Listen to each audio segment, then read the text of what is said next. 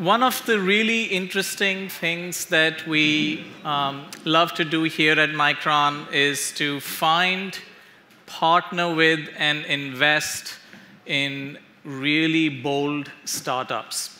So these startups are defining the future. They are thinking about innovative ideas that are going to ultimately fuel this whole revolution that we have spent several hours talking about on stage.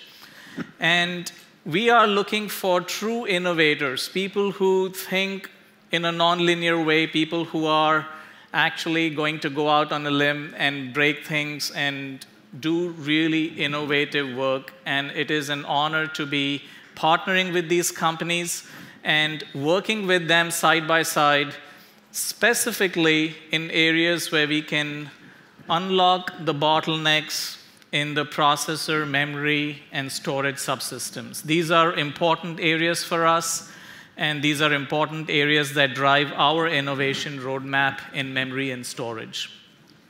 We really wanted to showcase just a couple of those companies that we have invested in recently and introduce you to some of these very promising and fascinating companies. Our Micron Ventures initiative is focused around a few important innovation areas. One is the US, of course, Israel. We have a few areas of Europe, including Germany, where we are very focused, and of course, China and India in Asia. And in terms of segments or sectors of the market, we spend a lot of time, not exclusively so, but a lot of our time in transportation, especially the next generation of transportation technologies, industrial IoT, and healthcare. And I just wanted to take a little bit of time to talk about each of these segments. So transportation is a segment that's going to go through more change in the next 10 years than in the last 30 or 40 years combined. There is a lot coming at this sector, from the electrification of cars. That's a pretty significant trend started by Tesla, and now more and more companies, of course, are picking up on it. And then, of course, the level 1, level 2, level 3, and ultimately level 4 and 5 type of automation. And the promise of that automation is very clear, because 1.2 million lives globally are lost in traffic accidents. And in the US alone, about 36,000 lives a year are lost. And we have had, over the last 3 years, a decreasing trend of loss of life on US roads, largely attributed to the increase of use of technology in cars that are focused on safety systems. And that trend is going to continue over time.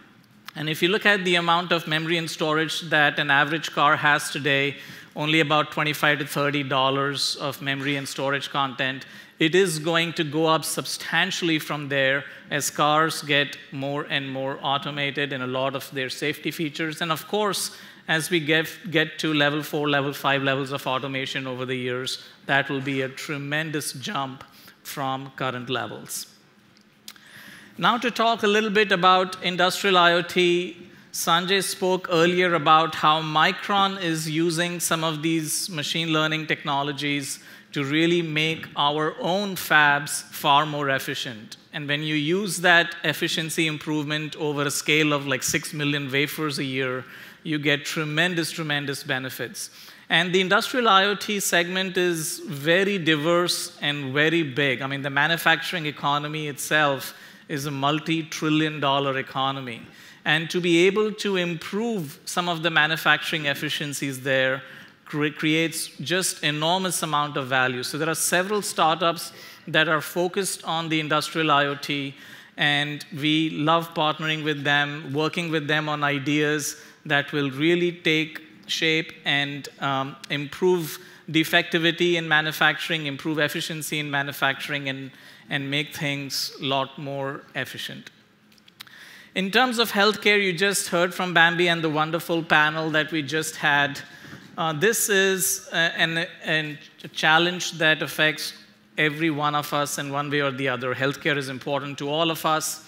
And certainly, we have tremendous amount of data that could be harnessed from the genome, from the microbiome. And when you combine all of that data with demographic data, family histories of disease, and use them in large databases and run some, even today's basic level of machine learning algorithms, so many diseases and so many cures can be found. And I like to say that a lot of these cures are just hiding in plain sight.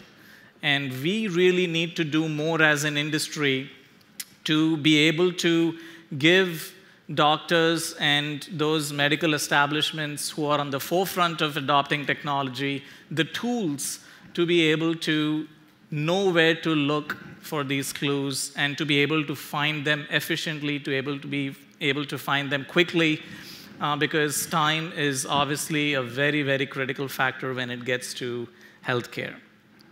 So we're really very honored to be working with some of these startups who are going to be leaders of tomorrow, and I wanted to showcase just a couple of them.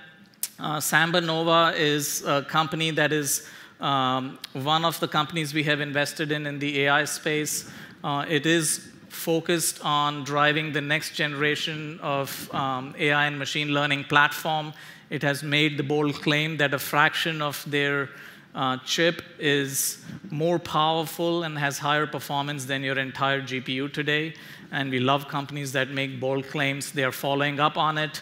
We'll have Arvind on stage from Samba Nova right after me to talk more about the progress that company has been making. The next company that I wanted to just highlight quickly is Mythic. Mythic is at the forefront of neuromorphic computing. They are using analog compute techniques and bringing it together with their approach to make AI and machine learning much, much more efficient. They're focused on low power compute at the edge, and they feel they have an approach that will be leading the industry in terms of performance per watt. And their ideas are really breakthrough, and we are really fortunate to be working with them. When we talk about precision healthcare, we have made another investment in that area. Omnitier is a company that is focused on that. Their CEO is here with us, Hemant, today. And Omnitier is focused on really making the whole software and hardware stack very efficient when it comes to genome sequencing. I spoke about 125 gigabytes of data earlier today. If you do a lot of oversampling to get super accurate data, you heard earlier today, terabytes of data can be generated for each individual. And I mentioned a world record of 19.5 hours to sequence the genome, and Omnitier feels strongly that they have a technology that can get that down to 3 or 4 hours. So a lot of amazing set of innovations in the pipeline from this company. And you heard earlier from Renee from Volocopter. We work with a lot of companies in the transportation segment, and he will be here on stage as well shortly. This is a company that has had many firsts. In 2011, they were the first company to have a multi-copter take flight. And as he mentioned today, they're also the first company to receive regulatory approval to start doing manned flights over a megacity. And so between what they're doing in Singapore and Dubai, we are already starting to see that the promise of air taxis may be here faster than fully autonomous cars are here. And imagine being able to go 25, 30 miles across a super dense city, which ordinarily could easily take an hour or more in a lot of these megacities, and to be able to do that within just 15 minutes and no different than the price of a taxi ride. I mean, that's the promise that Volocopter has, and super exciting. I mean, I can't wait for this to be brought to the Bay Area, by the way. We need to find a way to do that somehow. This traffic is going crazy here.